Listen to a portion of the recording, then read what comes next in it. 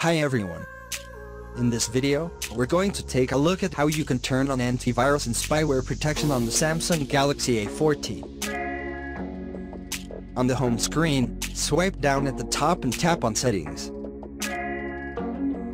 In Settings, go down and tap on Battery and Device Care.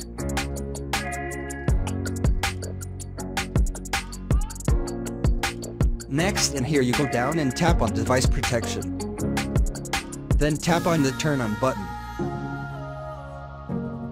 After that, if you like, you can tap on the Scan Phone button. It will proceed to scan through your device.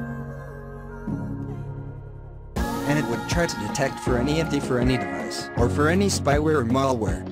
And if it detects anything, it will show it to you and you can take the appropriate action. Thank you for watching this video. Please subscribe to my channel for more videos.